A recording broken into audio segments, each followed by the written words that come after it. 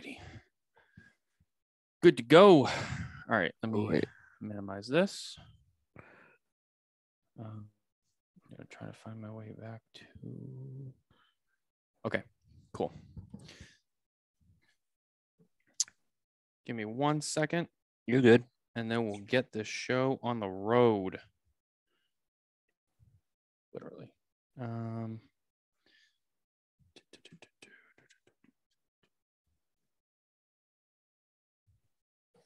Yeah, for those just tuning in, I know that we do normally we do broadcast the Spare Note show Saturday night, but I had some last minute stuff come up.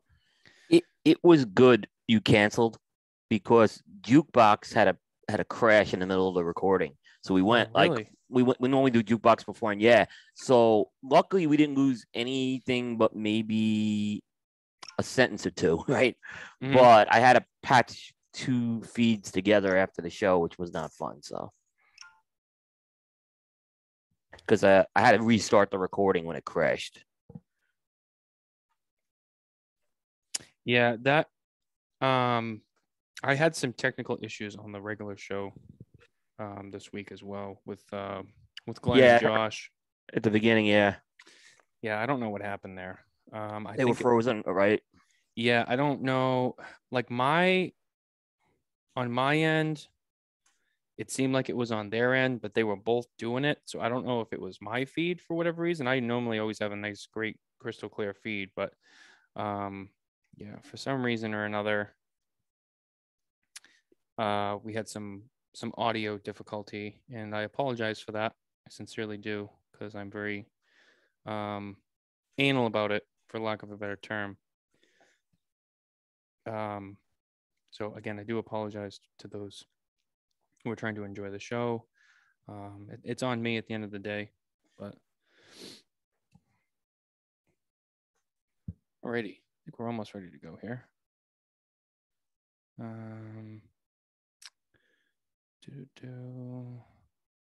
Now your show, the Coop show this week, you had one of your shows, you had a very interesting guest. You had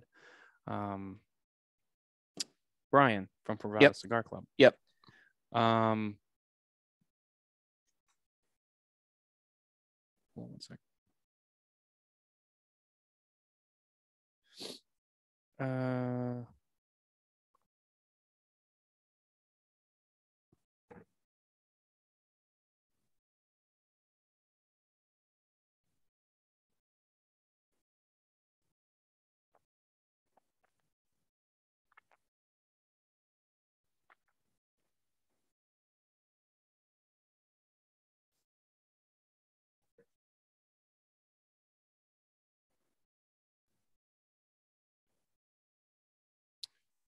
Cool.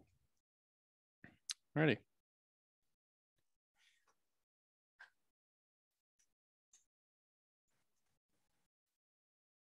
All right. So we are ready to roll. Ladies and gentlemen, welcome to another episode of the Spare Note Show. My name is Matt Tobacco from SmokerTobacco.com, and I am joined once again by my very good friend, Mr. William Cooper of CigarCoop.com. And this is the 11th episode of the Spare Note series. Very excited to be here, as always. Again, scheduling kind of didn't work out for us yesterday, so we made a little bit of a last-minute change. But it sounds like it was a big benefit to the Coop team. So there is that. And we had a very interesting week, both of us, you and I. Yeah. We had some interesting shows with some very interesting people. Mm-hmm. Let's start with yours.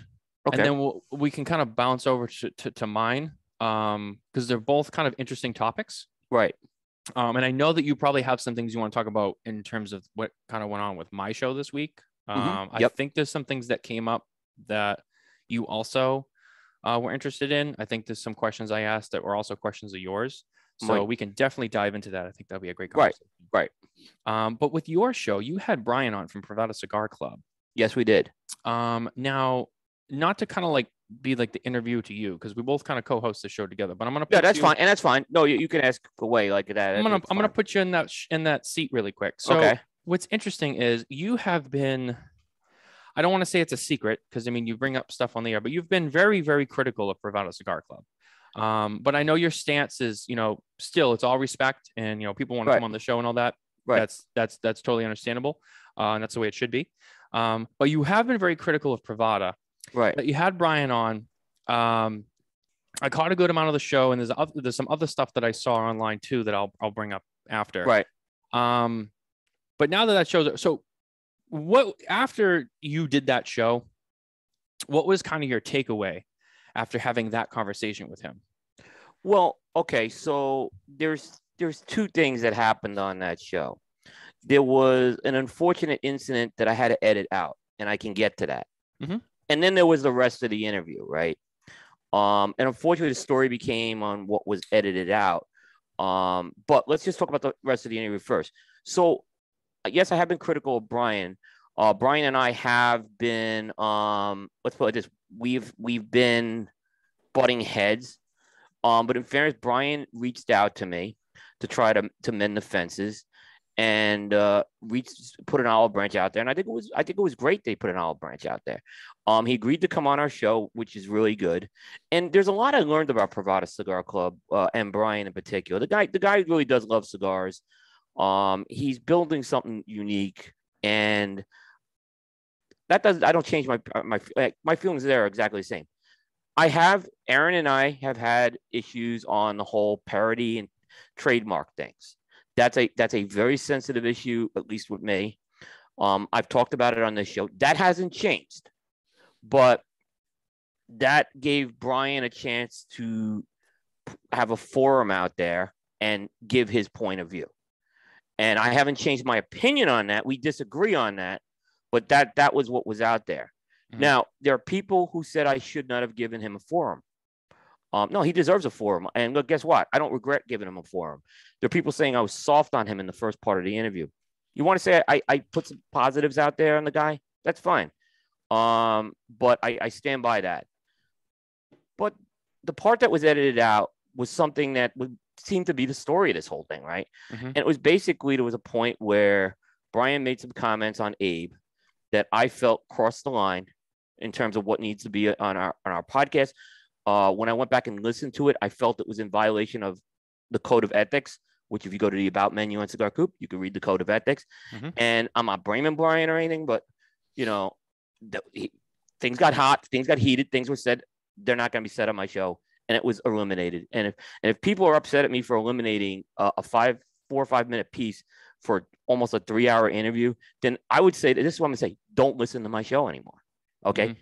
Because that's not going to be the point. But I think there was a lot of other things in there. It's a controversial interview. It's a polarizing interview for sure. And I thank Brian for doing it, is what I'm going to say. And here's the last thing I'll say, Matt. If people had an issue with me doing this interview, where were they with the time we were promoting this to lead up? Because I didn't hear any. I heard from one person. That's it. There was one person I did hear from. But if all these other people are really upset about me giving Brian a platform, then I would just say, why wasn't I told about it ahead of time? I think that was all very well said. Yep. I would agree. I mean, when it comes to what we do, it is journalism. Yep.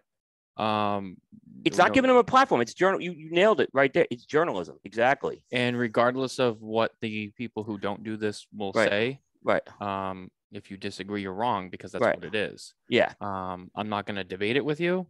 You want to send me a DM, whatever. I'm not going to listen to you, because I don't have time to fight with people over it. But that is what it is. Yeah. There's been people who like, oh, well, the bloggers on the podcast. Well, it's journalism. That's what it is. Yeah. It's just like any other kind of journalism in any kind of other industry, or whether it's the general, news of God knows whatever happens in the world. It's the same thing. You're reporting on stuff that's happening. Ours is just specific to our industry. It's the same thing. So when it comes to that situation, I think that he does have a lot of he has a lot of supporters and people who do like him and on his side. He mm-hmm. also has a lot of people who dislike him, right? Not on his side. I think that can be said about a lot of people, I think in his situation, he kind of stands out a little bit more, and therefore it is a little bit, like you said, it's very polarizing. Yep. So definitely there is a lot of praise, and then there's a lot of hate. Either way, it still should be covered, regardless of whether, we don't like someone. Right. And it's usually very, very, very rarely, if that's even the case, that it's personal. It's usually more on just kind of the way that they've conducted business and how it's affected the industry, which I think for most of us who dislike him, I would say that would be the answer to why, like in terms of media and people and all that, I think that's why they would dislike him. The people who do like him, I would say that it would because, they like what he's doing. Right. They agree with what he does, and everyone's entitled to their own opinion, and everyone's entitled to like or dislike whoever they want. So that is fair. And I think what you did was right. You had him on. That's fair. There's no reason to just be like, no, you're not allowed on my show. Right. The only time I would say that would happen is if someone's already been on and they were and they did something that was very inexcusable. And it's like, you know what? The last time you were on, you know what? I just can't do it again. That's fair. You burn a bridge, you burn a bridge. But go ahead. Matt, go ahead. If I'm guilty of maybe letting that piece that happened with Abe go, it shouldn't have gone. I agree. That was my mistake. You got a lot of things going on there, but that won't there are now controls in place with our guests going forward. That will never happen again. I can assure you. So, for those who didn't hear what was said, would you want to repeat what was said, or do you not want to bring it up? Out of respect to Abe, I'm not going to repeat it up. That's fair. And I'll tell you something else. Someone actually went and decided they were going to post those 5 minutes anyway on YouTube, and they are now the victim of a copyright strike. So, out of respect to Abe, I'm not going to do it. But what I will say is, I don't care if I like or hate a guest, or like or hate a person. I won't allow any. I just won't allow that to happen. I just can't allow that to happen, unfortunately.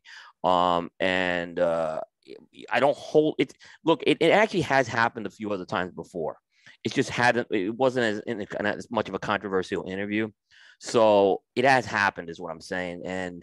But now it's not going to happen because there's controls that are being put in place to go forward. That won't happen. If people are really disappointed in the primetime show on that, they're watching the wrong show. This ain't the type of show. This is not going to be that type of show. Is what we want everyone to feel like they could be respected, and that includes the guest and the audience as well. So I shouldn't have someone in the audience that has listened to this and say, "Oh my God," it's just not the case. And I got a lot of stuff on freedom of the press. No, it's censorship. Guess what? Yeah, I censored it. If you don't like it, that's just because I can't do that. I apologize to anyone who did, and I apologize to Abe, and I apologize to a few other people. There's a few people who are upset at me over this in the industry. They'll get, and was Abe upset with you about it? He was upset, not upset at me. Okay. Per se. Abe and I talked because Abe's like, you got to go back and listen to that, right? And then when I went back to listen to it, it was a no-brainer. I'm like, Abe, sorry, I'm gonna fix this. So not for nothing. I'm gonna stick up for Abe. I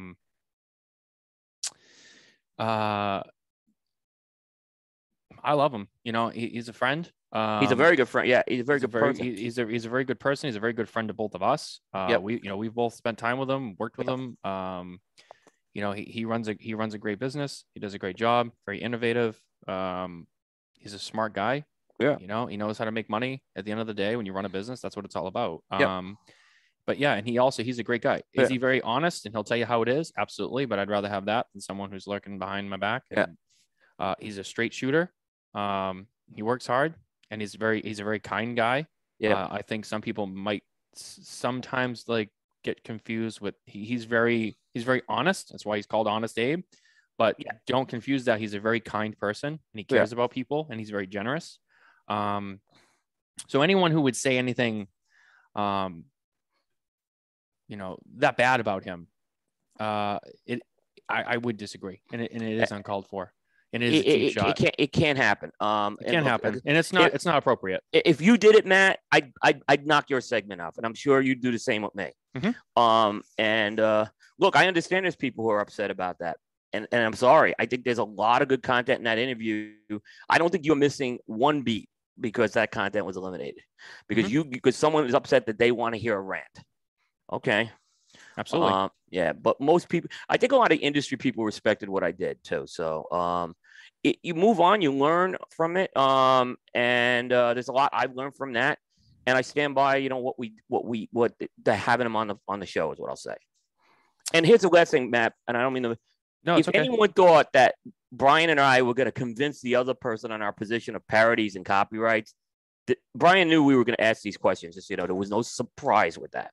But there was no way we were going to convince the other side to flip. But we wanted to give him a chance to have his say, and there was some counterpoints back and forth on that. So that's it as far as that goes. Sorry, Nicole actually just decided to creep out here and join. If you want the other chair, you can have it. It's okay. She's trying to be all like, "No, I'm not here." It's okay. It's yep. I don't know who you are. Yeah. Yeah. It's weird. No, I mean, I agree. I think you did the right thing by editing out. Look, my take on it is, I'm not a fan of Privado Cigar Club. And when I say that, before everyone attacks me, I'm going to explain to you why. I gave them a fair chance. I subscribed. I got one in the mail. I thought that it was okay. I just really wasn't crazy with the way it was done. I don't have any long-standing subscriptions to any of these, subscribe based things. I don't either. I don't time thing with me. Yeah. Yeah. I don't need to. That's not to say that I don't think that they're good. I think there's a lot of good ones.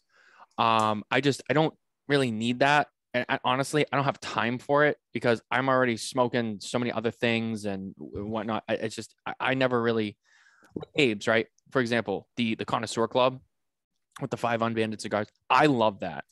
I do. And I did it for a few months, but I was just like, I don't have time to keep up with it. Yep. And I knew the spots were limited. So I did cancel my membership, but it wasn't because I didn't like it. I wanted someone who really wanted to be into it.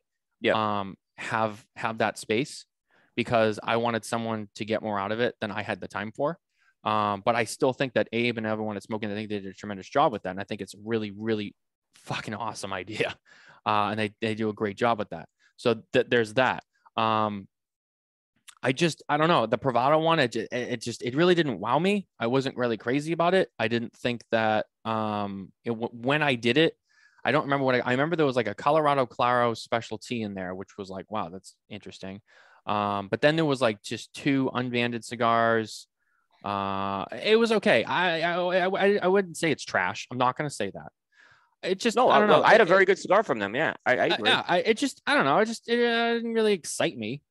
And that's just my honest opinion. I've tried most of them. Luxury Cigar Club, that one's really cool. Like I've told you, I've done Abe's. Those are really cool. There's some good ones. They all have their own thing. They're all a little bit different. My honest opinion, respectfully, just it didn't wow me, and that's okay. Now, when it comes to Brian as a person, we have talked a lot about some of the releases that he's done on the show before, this show, a few times.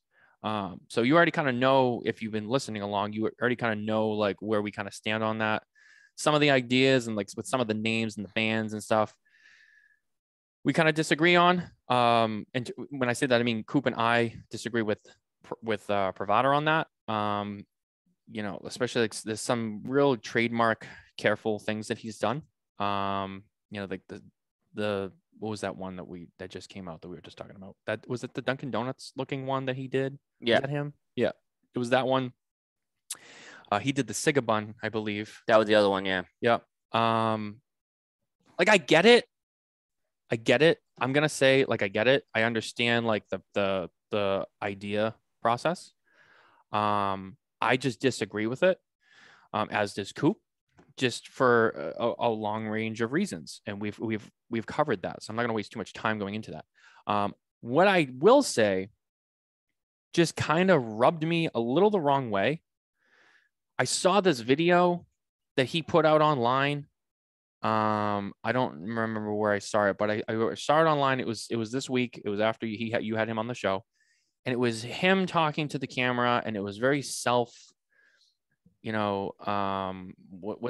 what's the term I'm looking for?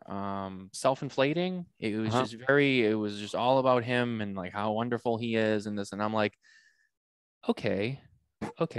And then I saw some of the videos that he put on social media. I saw the video he put on where he kind of wanted to knock you for editing that video. And he kind of, but we did the podcast, but I don't know. And he has a right. And he has a right, by the way. I'm not upset about that.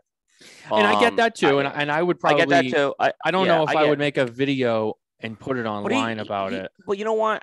I'll defend him on that. And people may disagree. He communicates with his people. And that was a big, and look, that made a mark is what I'm going to say, that interview. Obviously people did. And he has a right to do that. And I was, I can understand that.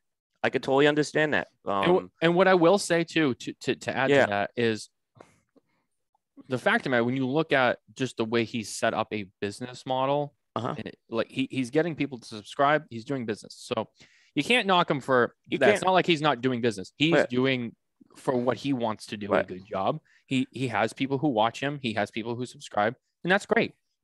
He is running a business. So I will say that he's done a good job with that. He does a great job with communication. He knows how to get people together. Right. Those are all very important things that you should do. I'll give him that. It's just a few of the things that he has said, and I disagree with. I don't hate the guy. I really don't. I don't either. He gave us a lot of time on that show. Yeah. And despite the fact people may be upset at me that he got time, look, he still did. I hear what everyone's saying from both sides. I respect everyone what they're saying from both sides on that.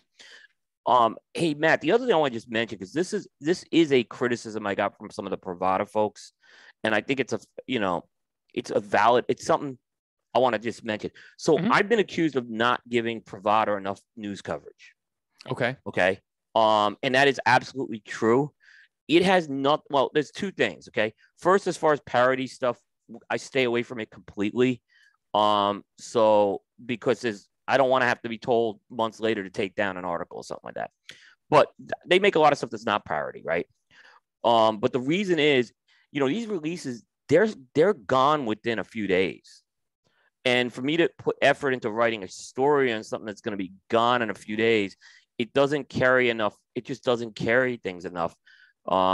Where 2 years from now, I don't think people are going to be searching for this type of stuff, right? Yeah. And I've noticed just over the years, there's certain brands that people search for 5, 6, 7 years later. So people are still going to my AJ Fernandez New World article quite a bit. So that's the reason for that. It's not a Pravada specific thing.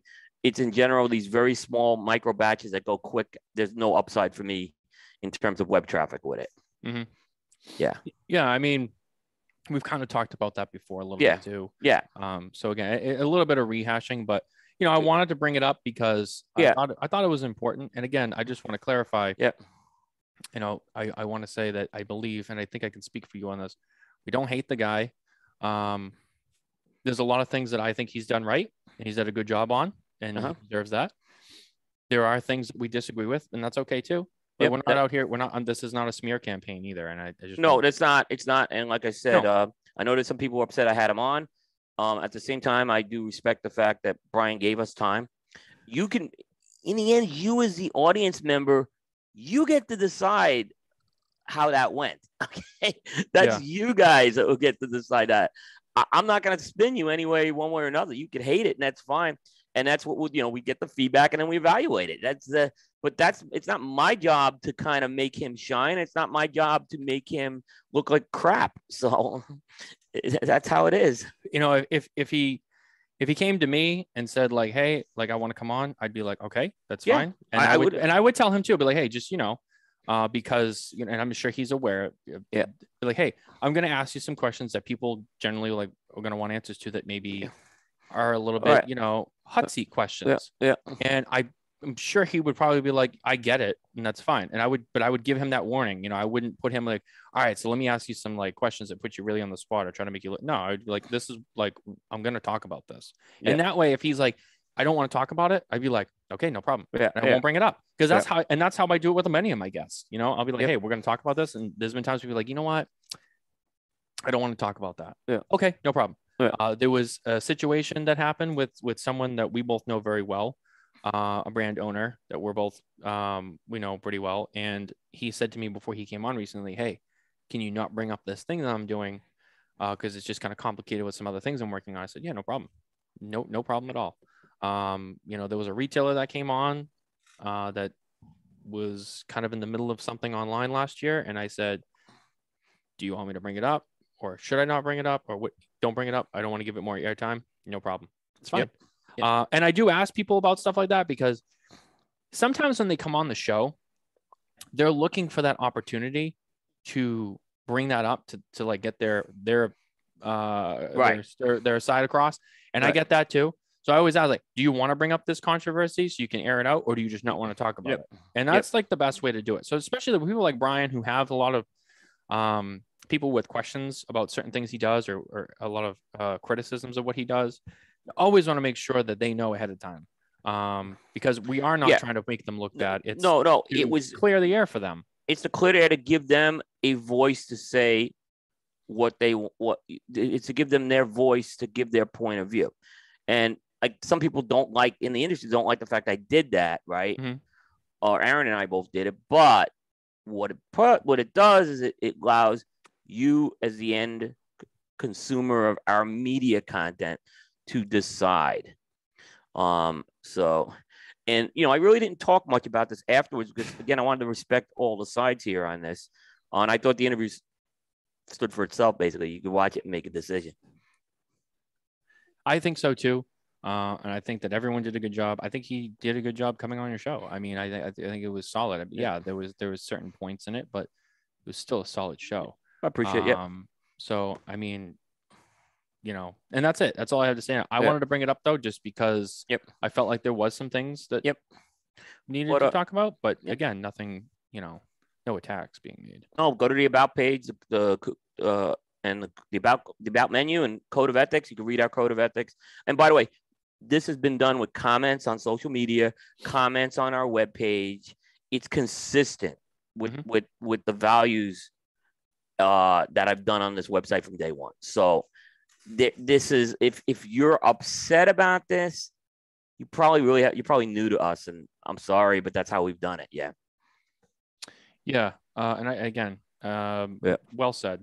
But moving on to other topics. So absolutely. When it came to my show this week, on the Smoking Tobacco Show, flew solo for that one, but I had Josh Aversky and Glenn Loop from the Premium Cigar Association come on the show. And in an episode that I titled, "Is the Cigar Industry in Serious Trouble?" And you can read all about it or watch it if you'd like to on social media, whether it's YouTube or Facebook, or you can subscribe and listen to us on all the podcast platforms. There was some interesting things that I brought up that I think some of us in the media have all been feeling. Right. Some questions that we wanted to ask, and those two are in the government affairs side of the Premium Cigar Association. So they are the people you want to ask these questions to. Right. Not that someone like Scott Pierce wouldn't be qualified. It's just kind of like, this is a little bit more focused on what they do. Right. So Scott does a great job. It's kind of just in a different role. So I wanted to really bring these up with these two fine gentlemen. First thing is first. And I know this is one that you had a little bit of vested interest in. The Tobacco 21 stance. There was a question of why did the PCA not fight harder for Tobacco 21? And I'm not sure if you caught the whole episode, if you heard. Yeah, I have. Yep. Okay. So you remember what was said. I'm going to let you respond to that because I know this is one that you definitely you wanted an answer to as well. But basically the gist of it was, they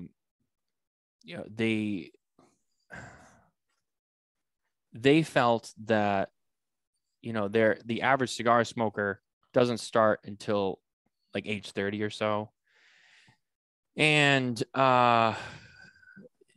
that's kind of how the conversation began. And right away I was like, okay, I see the logic, but at the same time, it's like anything you give them, you're not going to get it back.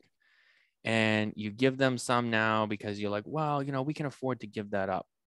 And then they're like, all right, well, why don't we go for 25?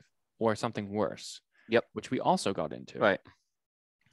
That being, and I'm going to put these two together because they're kind of related. And that is where certain parts of the world, and now it has come to the United States right here in Brookline, Massachusetts, the next few towns over. There is a concept where people born after a certain date, a certain year, regardless of how old they ever become, will never be able to buy a tobacco product. So if you were born, for example, if the cutoff year is 2002, right? Even when you're 30 years old, it's like what they're doing in New Zealand. It's the same they'll thing. say, nope, you can't have it. You were born in 2002, or you were born 2004, right? Well, what do you mean? I'm 30 years old. Well, you were born after the cutoff, so you're not allowed to buy anything tobacco related anymore. And it's like, are you serious? But the guy who's 5 years older than you could still come in and buy whatever he wants. It's another way that people are trying to take it away, eliminate the industry, limit, everybody, business, consumers, from being involved with tobacco products. And it is scary because we're starting to see it emerge in the world. And it's like, wow, okay. There was talks of like, oh, tobacco age being bumped up to like 25 or whatever. Now it's like, why don't we just go all the way? We'll just eliminate it for people altogether. Which that alone is a separate issue that I think the PCA is looking at differently than they did with Tobacco 21. But I'm going to let you say your piece on it because I know you have some things you probably want to address with it. Yeah, I've been around the horn with those guys, particularly Glenn, on this many times. I didn't hear anything different that I hadn't heard before on that. We disagree. Okay. It was a flawed approach from day one to ignore the Tobacco 21 issue. Now, I understand what they're saying about the adult product and stuff like that. So I get that, but I don't think they needed to lobby and do a lot with this. When this is where I think they needed to create awareness beyond Half Wheel and myself reporting on these things. Mm-hmm. And we reported both of us did report extensively on the Tobacco 21. It was nothing done on it. There was nothing to create awareness that this was going on. So when at the end of 2000, a couple of years ago, when it got into that end of year omnibus thing or whatever, mm-hmm. everyone was like, why did this happen? I mean, I didn't know this was going on, because if they lived in a state that didn't go to Tobacco 21, they understood it. And I understand the other thing. I understand that the cigar industry should have taken this on by themselves. But now you are having this de facto prohibition tactic that's going on in New Zealand. You mentioned it in Massachusetts. They tried it in Hawaii. And guess what? It's going to happen again and again and again in the U.S. And why? Because you basically let the anti-tobacco people steamroll you on Tobacco 21. Steamroll you. Okay?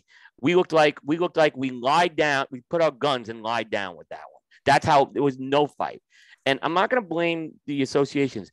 Where are all the other people in the industry standing up for this? Where are all these other manufacturers? Where were they? Where were the retailers in the middle of this? So it's unfair to blame Josh and Glenn for all this, right? Because I think as an industry, we need to look in the mirror and say we fucked up. I agree. Yeah. I agree. I mean, I think that one was an easy win for them, and it shouldn't have been. It shouldn't have been that easy. It shouldn't have been. It shouldn't have been. It shouldn't. I wrote an article how easy it was. It was like we put these articles up and no one would say anything. Like, California, New York, all these states that are falling down like dominoes. No one says anything. Like, oh yeah. But when it got into the federal bill and it got passed overnight, then the shit got real. Is what happened. Yeah. I remember when it went into effect in New Hampshire. I was in the shop like a day or two after that.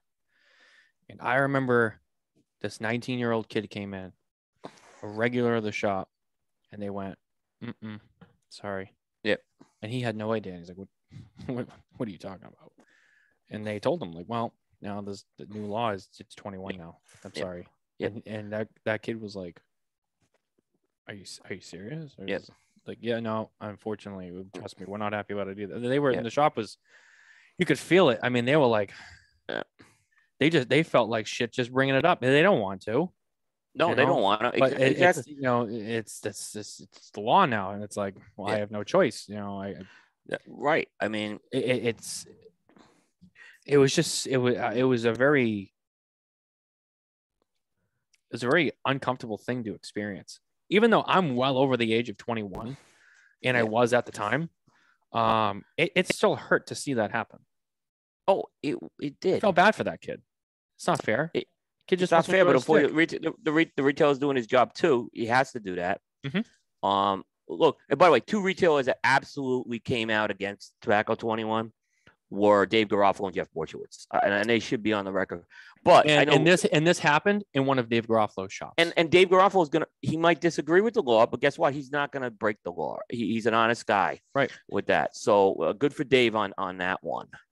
I give him credit on that one, but yeah, now I think if you've noticed though, PCA, and I don't remember if this was said in the interview, you could tell me, they have been kind of taking the stance, we are against Tobacco 25. That now it's a little, which they never came out and said we're against Tobacco 21, but now I've heard them say in some sort of forum, they're against Tobacco 25 and they're committed to not letting that happen. Well, the way I would look at it is, or my comment on it would be this. What happened with Tobacco 21, it's already over. It's over. Yeah. There's nothing we can do about it now. Right. But going forward, yeah, no more concession. I don't care. I don't care if they want to just push it to 22. Don't do it. Don't do it. This is no, because every time you give them some, they just want to keep bumping it up higher. No, draw the line in the sand and nope, we're not doing it, and make sure that it does not happen. Yeah. So, I had two kids affected by this. My son Peter and my son Steven had the right to buy tobacco products taken away from them. And they both have turned 21. They've gotten it back, but they had that right. They had a legal right taken away from them. And, from talking to them and some of their friends, Timmy, my oldest son, is the guy who smokes cigars. Steve and Peter really don't. But, what happens is there's not much interest if they have to go through hoops to get this stuff. So they move on to something else. Like, exactly. So you want to, I think, why wouldn't you want to get that 20 to, the 21-year-old person, the 20 to 18 to 20-year-old person excited about like our products and our industry, like, and our culture, and, as you get older, it's harder sometimes to get someone interested in something like that. So it was a flawed strategy from day one, but it didn't have to be, we had to spend millions of dollars on this. No. It just had to be that just come out and say, we're against this. We don't want this happening. Contact your local Congress. We have the alert system. Just do that. It was, they didn't even do that. They lied down instead. Yeah. I mean, it was unfortunate the way that unfolded. Because if the retailers went nuts on this, right, they would have done something like that. But that's why I don't blame. This is not a Josh Glynn PCA CRA thing. This went more beyond. This was the whole industry that really let this happen.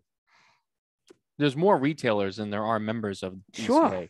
Sure. So it's like your strength is in numbers. Where the retailers band together and be like, there's thousands of retailers in the United States, big, small, whatever. Yeah. They all needed to get together on that and be like, fuck no. Are you serious? We're going to lose business. Yeah, exactly.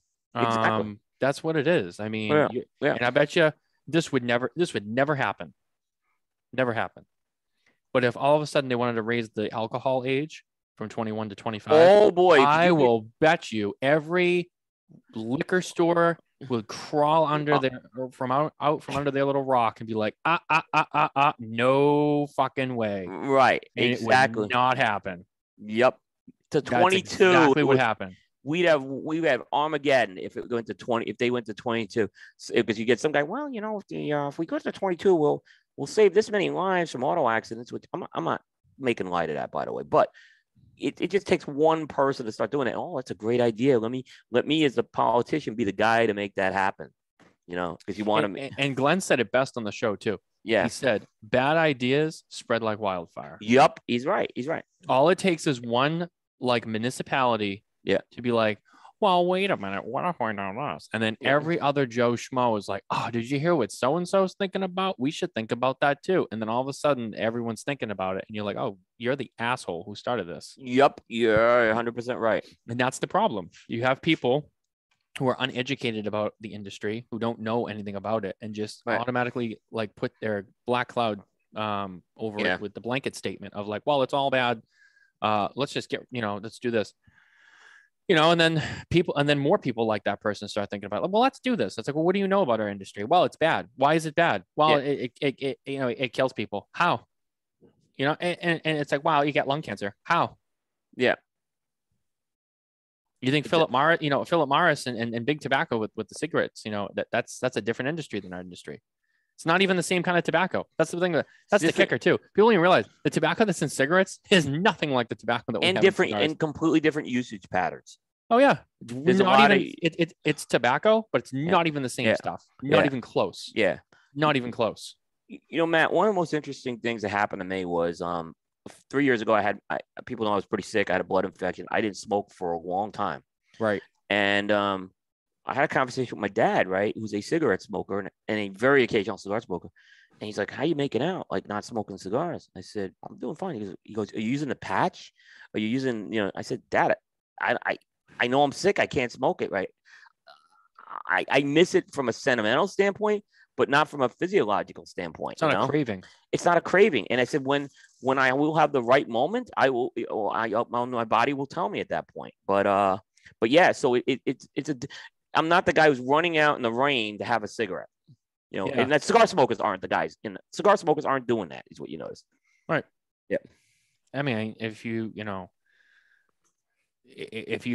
have a place to smoke cigars when you're in inclement weather, then you just don't smoke. And and it's like, it sucks because like I really want one, because you really want to enjoy one. But it's not like, oh my God, if I don't have a cigar, like I'm gonna die. Like the cigarette people, it's like, if I don't have a butt in like 20 minutes, like I won't be able to function. It's like and that's real. And there are people like that. And that is why cigarette smoking is what it is. Right, it is that addictive. And it's like, if you don't have it, it's like almost, it's the same with people with coffee, like heavy coffee drinkers who need the caffeine.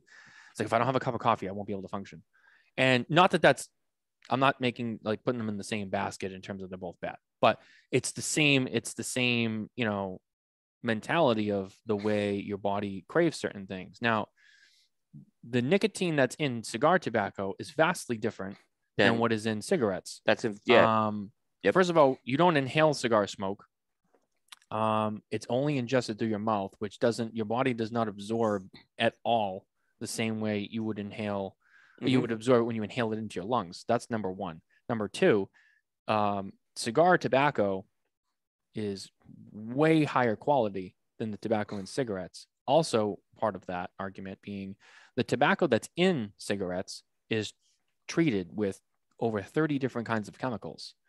And it's not even necessarily the nicotine that gets you addicted to cigarettes. This is the part that people don't understand. And this is the part that people need to learn in their head. It's not even really the nicotine that gets you addicted to it. And I know people will disagree, but it's true.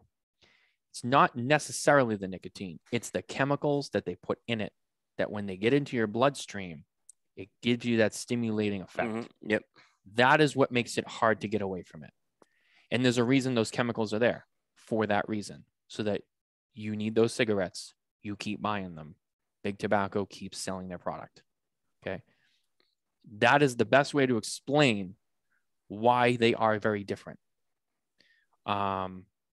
It's also for those reasons that the lung cancer is so much higher risk for cigarette smokers. In addition to the tar and the ash that you do breathe into your lungs, you're also breathing in chemicals into your lungs. There are no chemicals in premium handmade cigars. There is not. So whatever smoke goes into your mouth, it's the tobacco smoke. There's some nicotine, which nicotine's in vegetables too. There's more nicotine in one eggplant than there is in a box of cigars. That's a fact. And you're also not even breathing in your lungs. So your body's not even absorbing that much of it anyway. Nicotine isn't necessarily what causes the cancer. It's everything else. And when you breathe all of it into your lungs, that's what gives you the lung cancer. And I think that is the conversation that does not get said and explained to people enough. Yeah, I agree. That's exactly that's the clearest, simplest, easiest way to explain it. Yeah. And that's the truth. And it is. Yeah. Anyone who tells you that otherwise is misinformed. I agree. It's true. I totally agree with you on that. That is what makes it different. And the tobacco that they get for cigarettes is it's a much lower quality. It's all ground down, chopped up, it's treated. It's not anything like what we talk about with cigar tobacco. It's not, the romance of going down to a field and looking at the leaf. No, there's no romance like that. Yeah. They grow it. They chop it all down. They grind it all down. They treat it, whatever the fuck they do with it. And then they just start processing cigarettes. And that's the way that the cigarette industry works. It's in no way, shape, or form like the cigar industry.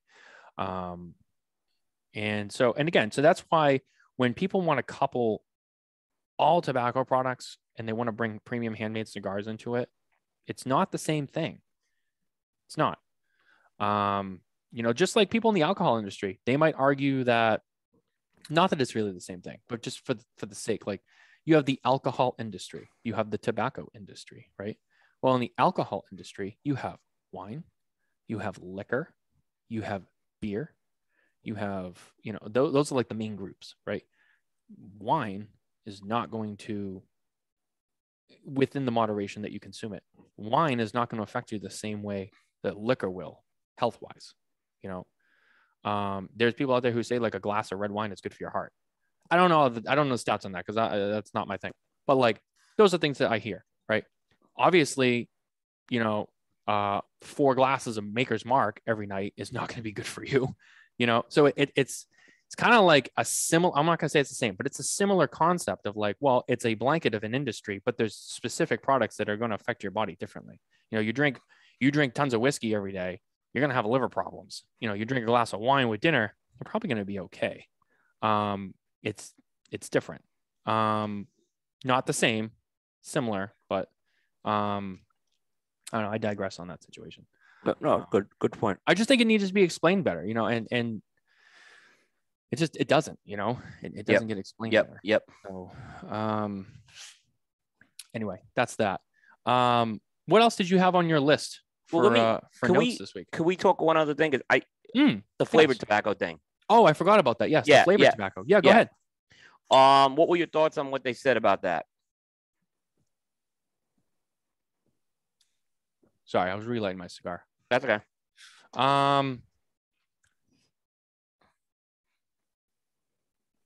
It was interesting. Yeah. It was interesting. To me, flavored tobacco, like again, like I said before, flavored tobacco is not my thing, but I respect it, and I believe we should protect it just as equal as anything else. And that includes that's not just flavored cigars or infused cigars. That also includes the umbrella of pipe tobacco, which does not get mentioned enough. Pipe tobacco is just as important in this conversation. Yeah, I mean, I'm not going to dispute that either. Again, my feeling on this whole thing is this. I mean, I know it's something on CRA's agenda for next year, so I don't want to say it's getting ignored. But again, this needed to be Armageddon this year. It needed more light. It needed it. Look, and again, I'm going to push back on the retailer and some of the manufacturers, not all the manufacturers. This needed to really needed to be loud and clear held on us, because I understand why they're trying to fight the characterizing flavors thing, I'm not saying don't fight that, but again, I think we're going to get steamrolled here again. And I see the same thing could happen at some point with an end of year bill where a flavored ban gets put in or something like that. So I think this needed to be, I've used the term, this needs to be Scarface guns blazing. That's how important this flavored thing is. And we've talked about this on the show as well, because if you don't have a part of the business that's selling flavored cigars, it is going to disrupt the economic ecosystem of this industry. It's a fact. Mm-hmm. You can't say, well, we'll give this up and our industry can't recover. It's going to be tough to recover for a lot of people with that. Oh, absolutely. Yeah. A lot of things are going to change. Yeah. And that's not good for anybody, regardless. Yep. Even a manufacturer who doesn't do anything related to that, it's going to affect them in some way, shape, or form. Yep. Agree. And it's not going to be for a positive.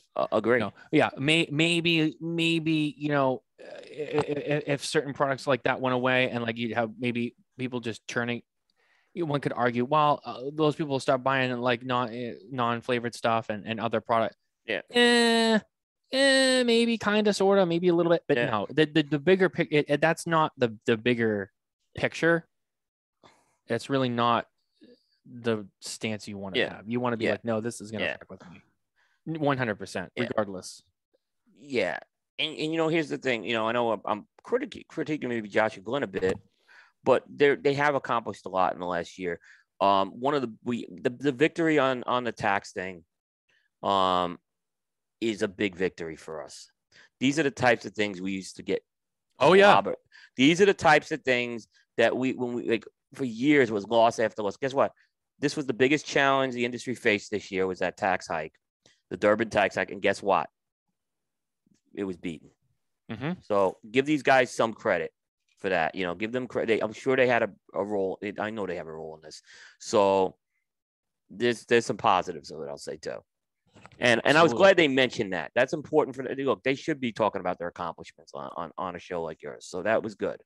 Absolutely. Yep. And you know what? We only have so much time at the Smoke and Tobacco Show because we're not Cigar Coop. I heard the comment, by the way, the week before. It's all out of love, Coop. It's all out of love. It's all kidding, yeah. It's all love. Don't. It's all love. Who said it? It was like it came up. Who are you interviewing? And I wrote, I heard that.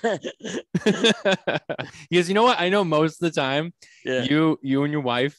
I know you guys are usually having dinner around that time. Right, so I have it on the phone, yeah. Before you do your show, and you're listening, and I know you're listening, and I specifically say it because I know you're gonna sit there with her, and you're gonna be like, oh, there it is. There it is. Yeah, it's just fun. But no, I only had so much time, so there was only so much I could. Sure, but believe me, if I was going 3 or 4 hours, and that's the other thing too. As much as I joke, Coop. And I'll say this to people listening, Coop does have much longer shows, and it's not because that, his show is any better or anything like that. He has a different forum. He has a different, just the thing. I like to keep my show to a certain time frame. Yep. And that's just the way I like to do my show. If I really wanted to and go as long as Coop, sure. There's so many things we could get into. I try to keep it to a certain time frame. So in that window that we have, even with you, as long as your shows are, if your shows was 7 hours every week, I know you could fill that gap. And not just because like I'm saying like, well, Coop could just make like, there's a lot of information that can be said. Yep. There's a lot of things that could come up, be discussed.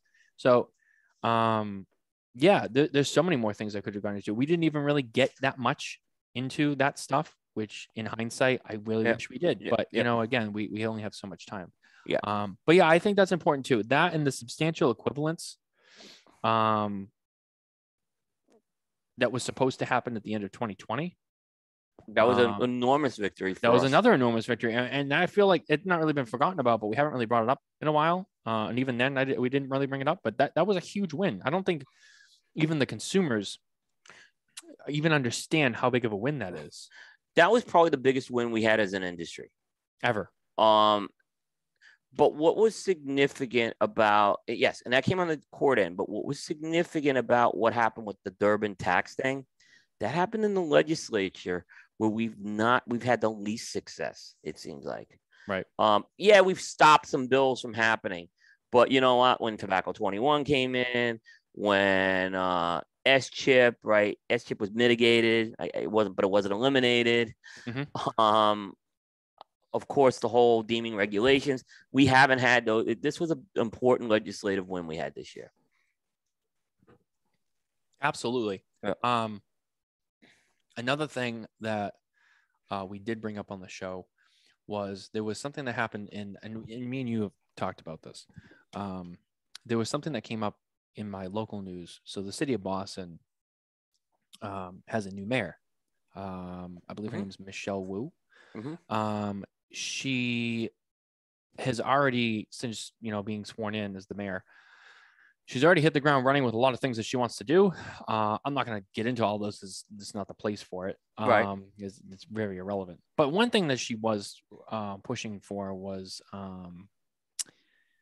there's a bill that she's proposed. I don't know all the real nitty gritty specifics on it, but there's a thing that she proposed about like energy and like fossil fuels and clean energy and stuff like that she wants to do for the city, which is its own thing. But when you read in the article that I read, it was and again, and this is where the conversation, we can really get into it. It said that, you know, the city, you know, the part of this bill would be that the city would reduce its investments in certain things related to that.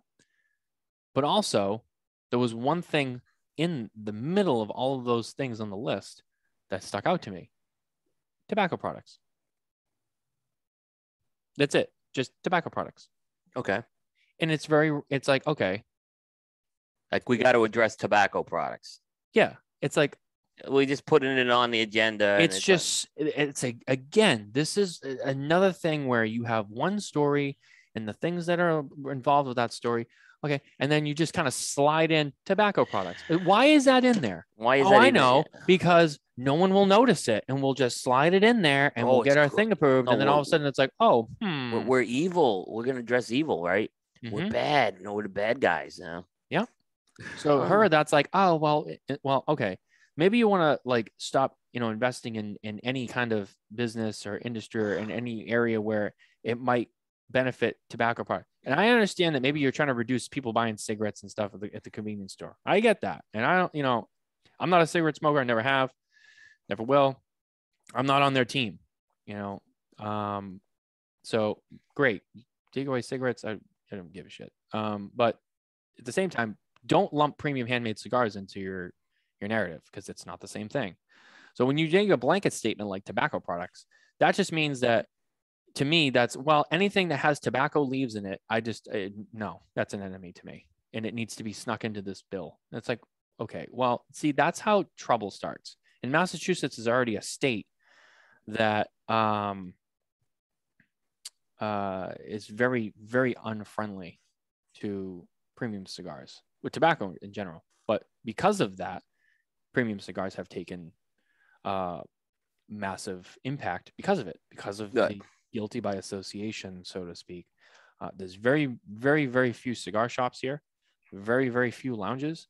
There's a 45% tobacco tax, I think it is, in Massachusetts, on top of a 6.25% sales tax. So, I mean, you're buying cigars, I mean, you put those two numbers in there on top of whatever you're paying for it, you know, it gets expensive quick. You know, and this is why, I mean, and a lot of stuff like that happens because of examples like this. Little pieces at a time get snuck into these bigger bills, and then they get through, and then all of a sudden it's like, oh, well, you can't do this now, or, oh, the price of this, you're taxed. It's like, oh, well, when did that happen? Well, it went through with this bill. Well, let's look at the bill. Oh, clean energy, blah, blah, blah, blah, blah. Oh, tobacco products. Oh, tax increase. Or, you know, it's like, oh, well, of course no one knew about it, because why would they? Who's going to read that and be like, oh, yeah, well, I'm just going to go buy it. And that's why it gets snuck into other things. And this is the biggest problem that we have. Right. So again, that's just another example. I want to bring it up because it's another example of something specific. Do I think it's going to have like a huge impact? I don't know all the specifics on it, but just for the sake of the argument, it's just another example of, oh, this is how it happens. It gets snuck in. Right. Yeah. You know, and as you know, I know a lot of times we see these press releases come out about, well, so-and-so wrote a letter to this congressman from this. Yeah. I've stopped reporting on those, just so you know. Mm-hmm. Because it's, first of all, it takes time. I mean, I'll mention it maybe in a weekly roundup or something like that, but I'm not going to devote a whole article to that unless there's a tangible result. But okay, if you're going to take time to put press releases out on that, then at least take the time, like going back to flavored tobacco and tobacco 21, put out some alerts on things like that. It takes the same amount of time. Mm-hmm. That's my point, right? So, you know, writing a letter, it's like, it's nice. It looks like you've done something, really hasn't accomplished crap, right? No. Because I've never heard what has happened after these letters are sent, right? Like exactly. Like what happens about this stuff? What's the follow up? Like, well, yeah, was there a meeting? Was it? And it's like, so, and it's not that I'm trying to be mean and not cover it. It's I got to still run a business, and there's only so much I can write. Exactly. Yeah. No, I agree. Yeah. And that's very true. Yeah. I agree with you. I mean, it's hard to report on every little letter, every little thing that gets said. Yep. It's not that it's not important. It's just, yeah. Everything beneficial or any attempt to be beneficial to the industry is always a good thing. Do we always report on every little thing? No. Sometimes it doesn't really need to be reported on, because it's a small amount of detail that doesn't really need the attention of everyone, because it's stuff that's kind of working in the background. It's when it's a bigger issue, like something that's, something that's actually going to be put into law, or a potential to be put into law, or like a change or a win or a loss, like the big stuff that people need to know that's actually officially going to change something. It definitely needs to be reported on. But if someone sends a letter, like that's great. But like, unless something comes of that, like you said, like you can't just report on something without being like, all right, well, so someone goes to like one of our websites and they read that article, right? And then like, oh, so-and-so sent a letter to, blah, blah. All right, what happened? We don't know. We don't know. Yeah. Yeah. Well, exactly. How is this going to change? We don't know. What the letter was sent. Well, what did the letter say? Well, I mean, it said this and this. Well, what was the response? We don't know. All right, well then all right, so basically I just read that someone sent a letter. Yeah. And then like there's nothing else. Mm-hmm. It's like me putting out a statement saying, I sent a letter to William Cooper in Indian Trail, North Carolina, to tell him that I think his show is too long. What did Coop say? He didn't say anything. Exactly. You okay. nailed it. You nailed it. Yeah, all right. Did Coop address it? Yeah. Nope. Or someone sent me an email. saying I deleted some content on the show. Yeah, it's the same thing. Okay, Matt, you can back that real quick. Why I didn't address that is because it's standard operating procedure for us, right? So, I mean, if I'm asked about it, I mentioned it, right? But it's not like I had to feel like I had to make this statement because it's standard operating. This is standard operating procedure, I would think, for the people who we're voting into office to support things for us, I guess. So, does it at least give an impression? Here's the one thing: it does give an impression that people are supporting us, right? But again, that's what maybe we should be noting those accomplishments ongoing for the people in Congress with that. And I do think Glenn does a good job with that. And Glenn has done a good job with that, with CRA, pointing out the people who've helped us. So I'll give him that. There's while we're on the topic, there's something interesting that I haven't really been able to bring up a lot with PCA. But it's on my list. I think it's on your list too. Actually, I think this was one of your ideas. Mm-hmm. I know we talked about it, but something I'll say publicly, not that it really affects a lot of the listeners.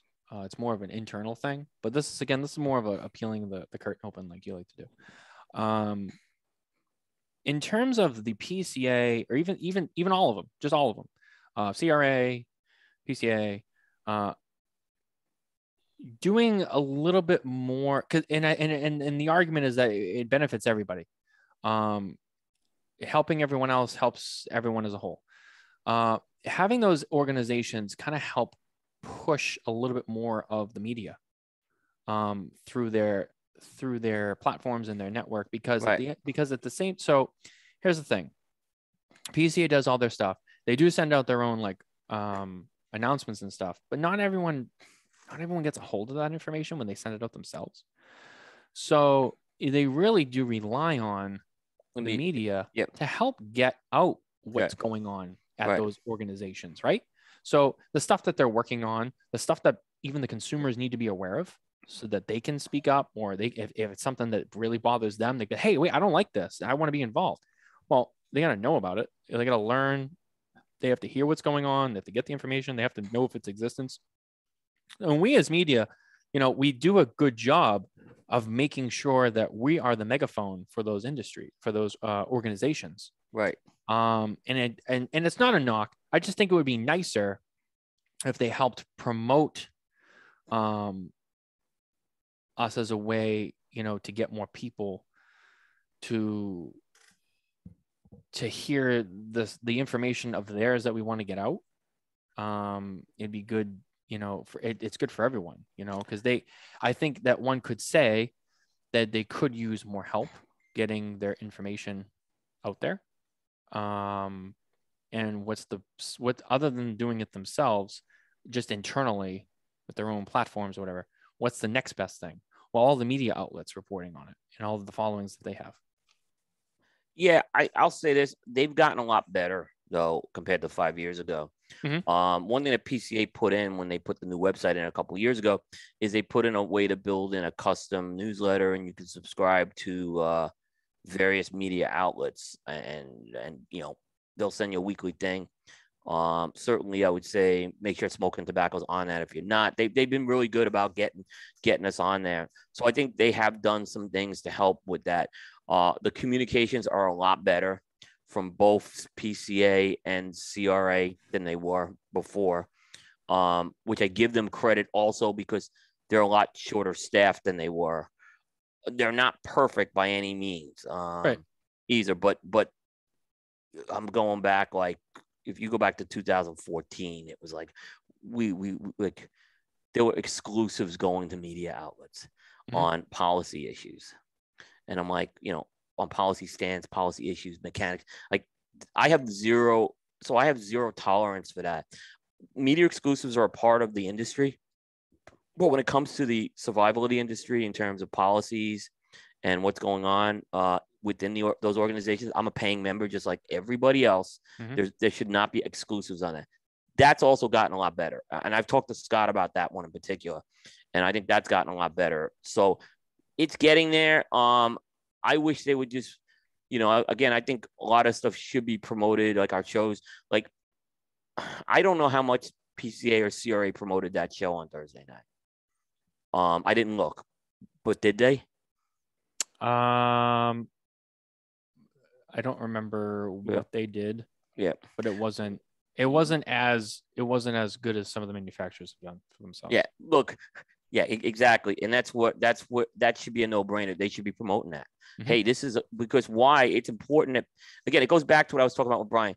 You want to you have the main guys on there right now, and this is a chance for who they serve to hear their point, hear their side of the story. They should be promoting that as much as, obviously it's your job to promote it, it's your brand, but they should be promoting that as well. Yeah. And it's their message. All as much as it's my show, it's also their message. It's their message, yeah, and it's important because that stuff's out there for forever. It's not going to be a one-time thing. So, that's and I've been the other thing where they really need to work on is there's thousands of articles and videos that go up every year from the trade show, and they need to do a better job at sharing that. I'm going to give them a little pass on that this year because they were extremely short-staffed. So, but that's something they need to work on in the future. Yeah, absolutely. I agree. Yeah. I think it would be beneficial for everybody. Yeah. Yeah. But, regardless, and that's. But you're right. You're 100% right on your point. Yeah. Yeah, and that's a small issue, and hopefully that we all can work on that. Yeah. Together, as time goes forward. I think that there's a lot of changes at the PCA that have been good. I think they're going, and we talked about in our post trade show conversation. I think there's a lot of potential there, and I think they're starting to go in the right direction, or I think so too. A stronger, better direction. But there's still work to be done, and we just have to keep on that, and Yep. And hope that those changes get made, or help get those changes to be made. We did touch on, as the beginning of the show, we kicked it off with a little bit of reflection on the trade show this year. Yep. Which a lot of us have taken as, with the circumstances, many circumstances, both internally and externally with the industry, and then just with the world in general, pandemic and all that. This was a very interesting year for the trade show. Very different. But again, I think the narrative will be, we chalk it up to a mulligan year. Not that it was a bad show. It was not a bad show. No, it wasn't a bad show. It was a mulligan year, though, because of a lot of things that impacted the way it went down. Yeah, I didn't agree with everything that Glenn and Josh said, by the way, with that. What did you not agree with? Yes, there was enthusiasm, right? Mm-hmm. I agree with that part. They were talking about they're talking about the people there who were buying. I get that. You still have a good chunk of your constituents staying home from this thing, and you have to address this thing. You have to address it. I mean, there's no way. You can't just say, well, it's looking good, business as usual. I'm hoping what Scott rolls out, he said in January, is going to be something that's going to be substantial here, because you can't go in as business as usual. They're not going to get that mulligan next year. Here's the thing. They're going to get destroyed next year if they have another trade show like the past one. Well, here's the other thing, too. I know that Cigar Coop is officially not attending Tobacco Plus Expo 2022. Yes, that is true. Smoke and Tobacco will be there. Yeah. We will be there in January in Las Vegas. What's interesting is, we've already begun to prepare for the show, as we all do. Right. For the trade show. We're already heavily preparing to go out there for that show. And part of that is finding out who's going to be there, where they're going to be, setting up appointments and all this. When you look at the attendees list for TPE, Big Four are going. Yes, but okay. Do you know where I'm going with this? I think there's only two of those companies that are going to have a significant presence there, though. Okay. So, but yes. However, but they're still going to be there, and I think that's important for you guys to have those connections there, right? Because you're newer. I think, and I talked to you about that as well. I think it is important you're there. Absolutely. However, the bigger part of that is not going to the PCA show, which, in our opinion, I think you would agree on this, I think is more important than TPE. Yeah. That is a major issue. Now, I'm not saying that it falls on like Scott and Glenn and all those guys to fix it like all on their own. I think those companies, they also need to just kind of, I don't know, they need to work together on it. It's not a one-way street, but they're definitely, that's going to impact the show. If those four companies are not there, it's going to impact the show one way or the other. No matter how you look at it, it's going to impact the show. I believe one's coming back, but I don't have any hard facts. This is gut. Just some things I'm hearing. Okay. One of them will be back, but I think it's speculation. That's not appropriate for me to say who it is. Absolutely. Yeah. And that's respectable. Right. What you'll see though at TPE is Davidoff and General don't quite do the same job as Altadis and Georgia State do there. Mm-hmm. And a lot of it has to do with the products they're marketing, more so than anything, because you're not gonna spend time with Davidoff white label at TPE. Same thing with Altadis. You got the high end Monte Cristo stuff, but they're having a presence there. It's still good that they have the presence there. Exactly. Yeah. They have a presence there, which is good for them. It's good for the industry. It's good for all of us. They're there. Actually, I'm confused why General doesn't invest more in this trade. I'm going to be honest with you. General's the one. Maybe they will this year, but they haven't done a lot in the past at that show. I mean, General's is a big company. That's what I'm saying. They got a lot of brands. They got a lot of lines. They got a lot of different stuff that they do. They're very diversified with their cigars that they have. Yep.